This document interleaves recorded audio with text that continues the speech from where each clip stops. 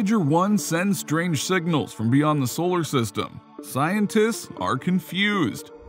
Traveling through the solar system for 45 years takes its toll on a spacecraft. On board one of NASA's most famous spacecraft of the 20th century, Voyager 1 is a verified space soarer that has flown for more than half a century and is still going strong. However, there have been some recent developments on it. In today's video, we will be discussing how Voyager 1 sends strange signals from beyond the solar system, and how scientists are confused. So let's get right into it. Voyager 1 was launched in 1977. It traveled into what scientists refer to as interstellar space in 2012, crossing the heliopause, which marks the end of the solar wind's dominion in space, and then just kept going. However, as it travels further, it becomes older, because it has been traveling through space at a rate of around 3.6 Earth-Sun distances per year in recent history. It is presently 14.5 billion miles away from Earth. While Voyager 1 continues to function normally, scientists on the expedition recently noted that it looked to be confused about its location in space without going into safe mode or otherwise sounding an alarm. The spaceship, however, remains within the solar system's gravitational grasp and has not left it yet. According to NASA, the twin Voyager 2 probe, which was launched in 1977 as well, is operating correctly. The power that the twin spacecraft can produce is constantly decreasing. Therefore, mission team members have shut off some components to save power, hoping to keep the probes operational until at least 2025. Voyager 1 was launched 2 weeks after Voyager 2, a robotic mission. After swinging past Saturn in 1980 and 1981, they diverged on opposite courses. NASA allowed the creation of 2 golden records to be installed on board the spacecraft, recognizing that the Voyagers might eventually fly to interstellar space. On board were sounds ranging from whale noises to Chuck Berry's music, as well as spoken greetings in 55 languages, just in case extraterrestrials came across the spacecraft and wondered where they came from. The 12-inch wide gold-plated copper disc also included pictorials showing how to operate them and the position of the sun among nearby pulsars, a type of fast-spinning stellar corpse known as a neutron star. 3 radioisotope thermoelectric generators, which transform the heat emitted by the radioactive decay of plutonium into energy, power both spacecrafts. Both probes were outfitted with 10 scientific instruments, including a 2-camera imaging system, multiple spectrometers, and a magnetometer, and gear that detects low-energy charged particles and high-energy cosmic rays. Mission team members have also used the Voyager's communication system to help them study planets and moons, bringing the total number of scientific investigations on each craft to 11.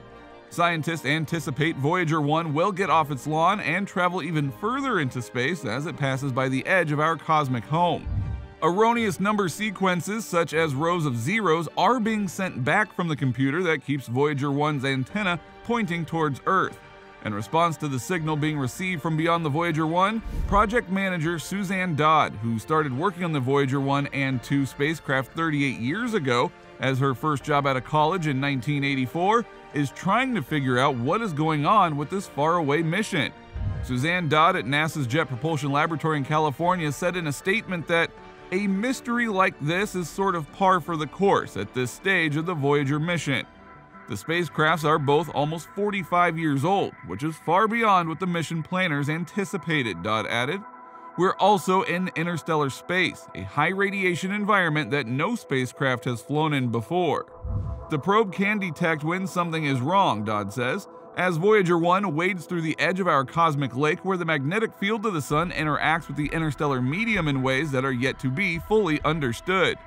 This hinterland is ripe with astronomical data that is yet to be harvested. As a result, the outdated machinery on Voyager 1 must be self-sufficient. It has a lot of ability to autonomously detect what's wrong and put itself in a safe situation, Dodd said, remarking on the current situation. But it hasn't gone into any kind of fault protection, which tells us that the spacecraft thinks it's just fine. It's just that, for some reason, it started speaking a different language that we don't understand, she says. The issue with the unusual signal sent is that the problem with Voyager 1's attitude articulation and control system, or AACS, which maintains the spacecraft's and antenna's appropriate alignment.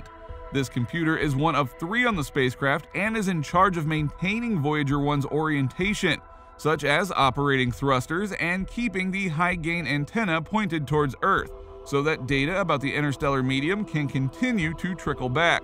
And the AACS appears to be working properly, as the spacecraft is receiving commands, acting on them, and transmitting science data to Earth with the same signal strength as before.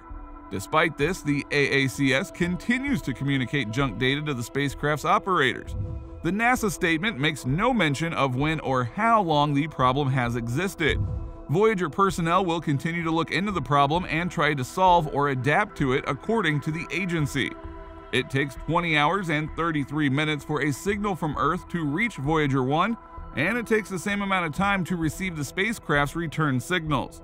The fact that the crew can steer the spacecraft together with the intensity of the signal and the lack of fault protection activation indicates that Voyager 1 is in good shape.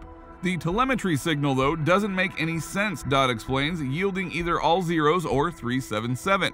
We would be experiencing a decline in our signal from our spacecraft if the spacecraft was in trouble, she says, which they aren't. Somewhere in the interaction with the flight data system, Dodd explains that there's something that's causing the telemetry data to be mixed up or incomprehensible, and they still don't know why. What comes next? Scientists are working to decipher this strange message because, according to Dodd, the problem will be diagnosed in 2 stages. The first step is to determine what is causing the abnormality. If we can do that, then we can decide what we want to do with it going forward. If we want to reset anything, or if we want to switch to some of the backup hardware, she says, because we do have redundancy on these systems even after 45 years. However, the decades-long timeline is working against them.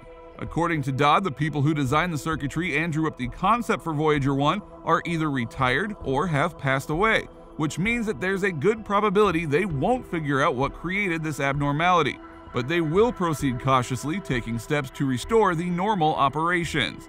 The engineering team faces some significant problems, added Dodd. However, I believe our team will discover a solution to this problem with the AACS. But one thing is certain: Voyager 1 is still sending back science data every day, and the mission is far from over. So let us know what you think in the comment section below, and give us a thumbs up by hitting that like button. Don't forget to subscribe to our channel and turn on post notifications so you don't miss any updates from us. Finally, go through the channel for more videos like this. Thank you for watching, and we'll see you in the next video.